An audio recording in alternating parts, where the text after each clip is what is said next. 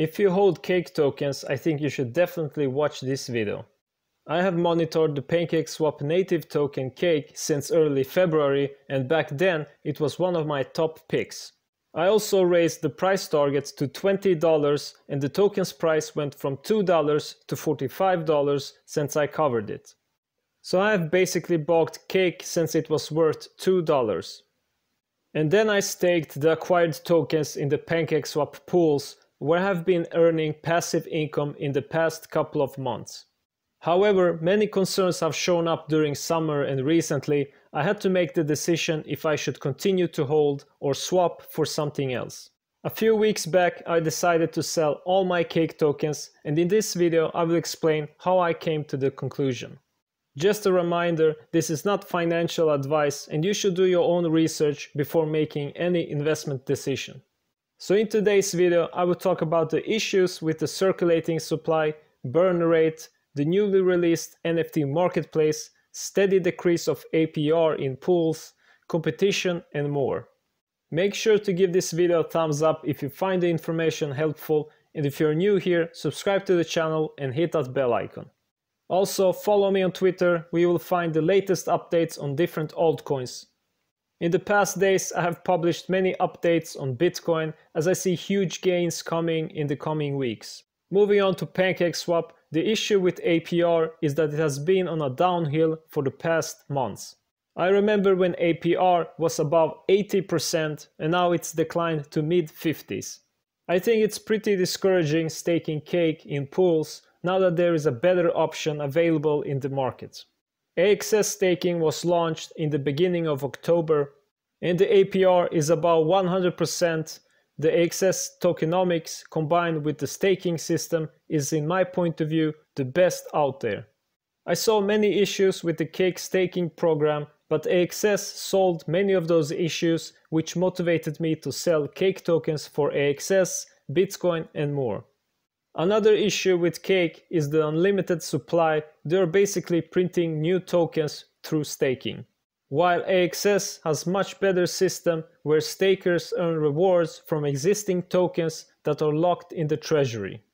Another issue with PancakeSwap is the burning mechanism, where less tokens are burned than emitted from stakers.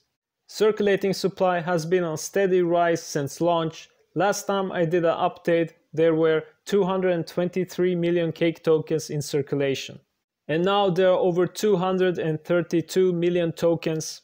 Even though the NFT marketplace and PancakeSwap was introduced lately, in my opinion it did not help the burn rate. The NFT marketplace was something I was hoping would increase the burn rate to an extent so that circulating supply would be suppressed.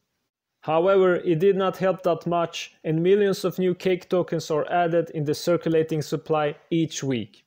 I think that PancakeSwap has a long-term problem. Too many coins are inflating the market and not enough burning mechanism that is able to burn most newly emitted coins.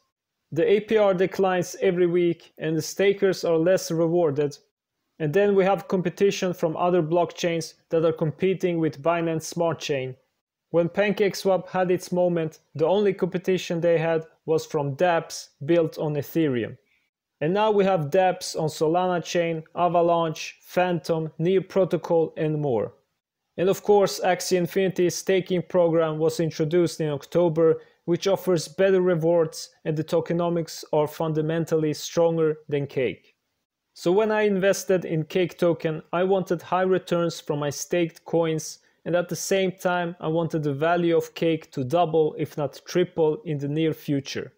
I just don't see that going for PancakeSwap, therefore I decided to sell all my Cake to other altcoins and Bitcoin. Now if the tokenomics would improve and the burn rate would increase, leading to decreased circulating supply, I might rebuy Cake tokens and go back to staking program once again. But for that to happen, the APR must go up and the burn rate must increase. Meanwhile, I think it's better to hold Bitcoin and Ethereum because I think these coins are likely to double before Cake does. Moving on to the charts, Cake token still has not managed to get past all-time high, but it is trading above the 20-week moving average.